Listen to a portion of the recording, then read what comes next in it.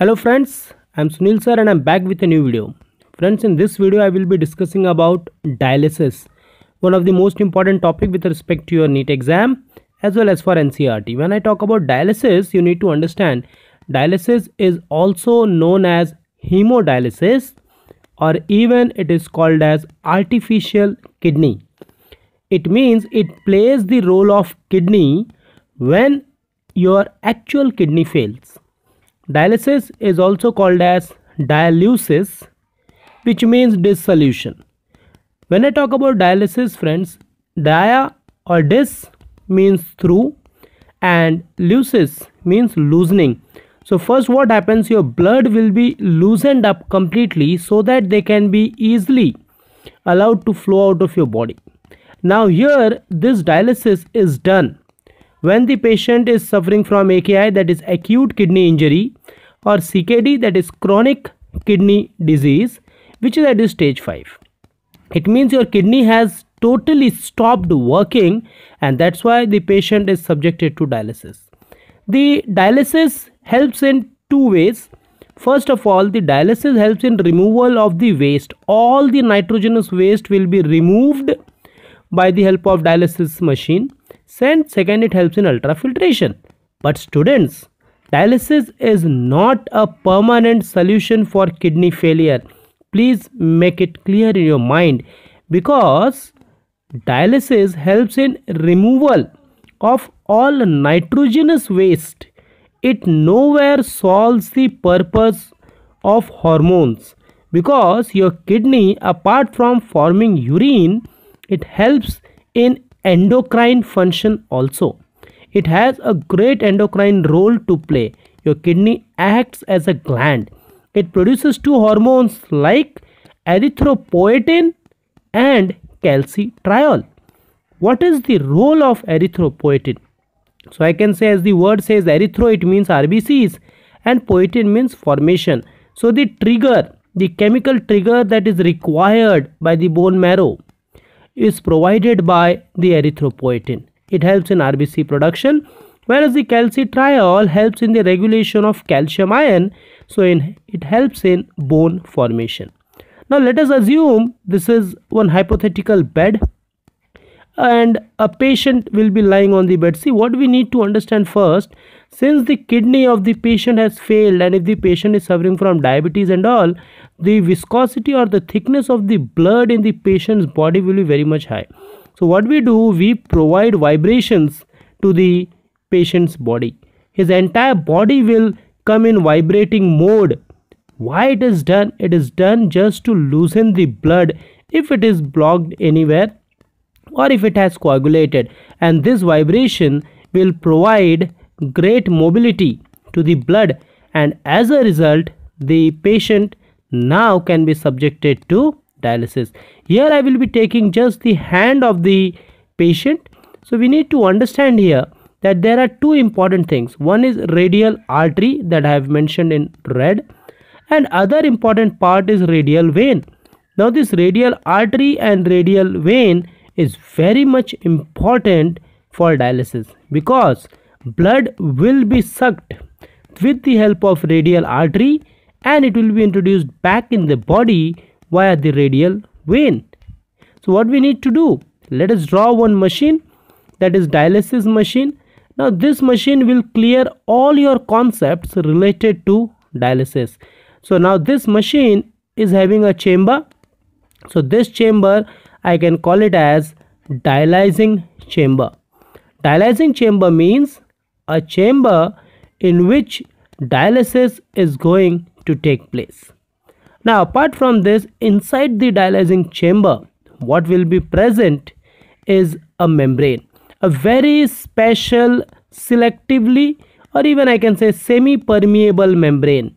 Now this membrane is permeable to all nitrogenous waste, ions and salts.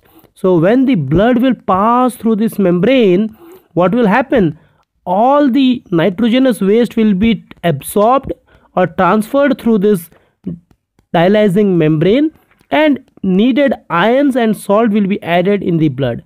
So this is the most important role of dialyzing membrane, which is a semi-permeable membrane. Now when we talk about this dialyzing chamber, it has two things, the outlet and the inlet, because inside this chamber what will be present? There will be fluid present.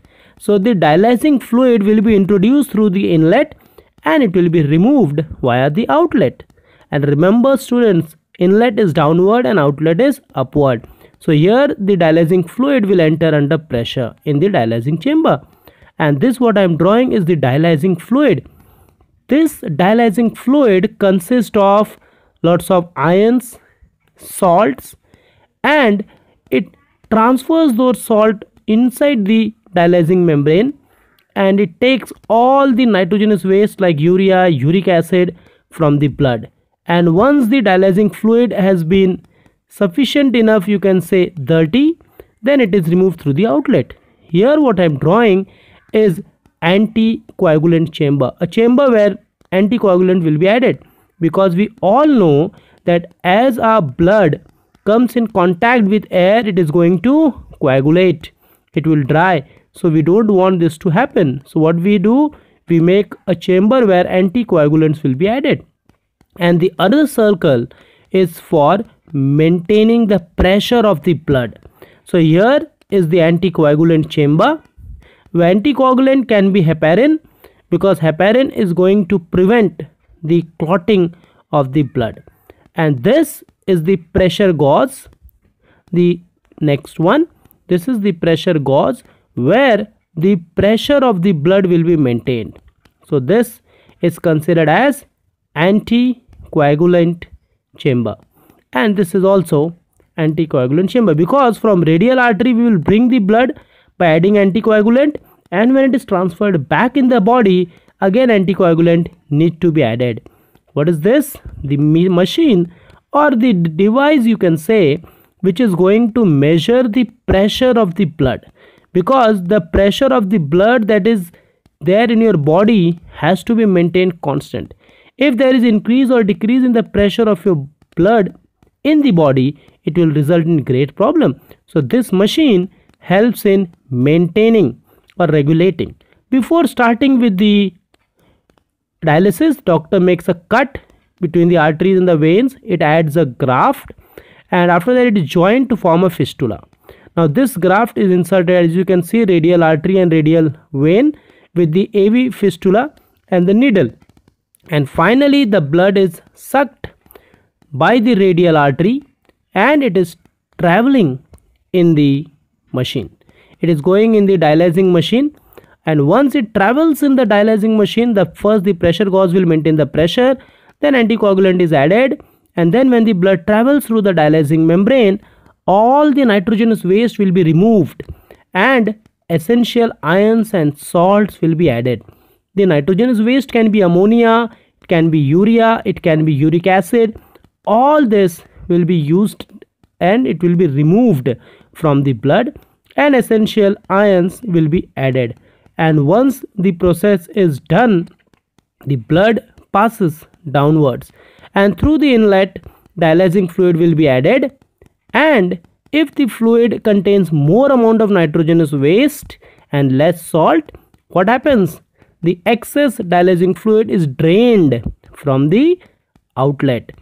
Now once the dialyzing fluid is drained out, new fluid will be added. Now the blood is going to travel through the anticoagulant and pressure gauge. But remember student, if there is any air bubble in the blood, those air bubbles are removed before passing through the anticoagulant. And now the blood travels via the radial vein back into the body. Now this is how the dialyzing takes place. Now this dialysis will be continued till the patient finds a donor, because dialysis is not a permanent solution for kidney failure. There is one more type of dialysis student, that is called as peritoneal dialysis. Now it is very easy method in which the patient can get dialysis done at home only.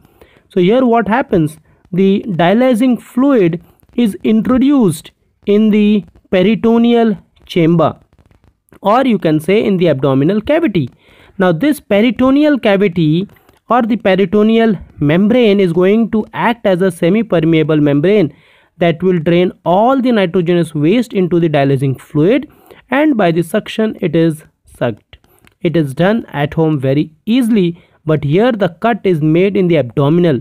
This is the peritoneal chamber. Now the doctor makes a cut in the lower abdominal area, and in this chamber the dialysing fluid will be added. Once the dialysing fluid is added, the peritoneal membrane removes all the nitrogenous waste, adds the essential salt, and the waste or used dialysing fluid is sucked. This is how peritoneal dialysis is done. Hope students you would have understood the concept of dialysis in easy way. And if you have understood, don't forget to give a like to the video. Your like motivates me to make more such videos for you. Thank you very much. This is Sunil sir saying goodbye to you. Stay blessed.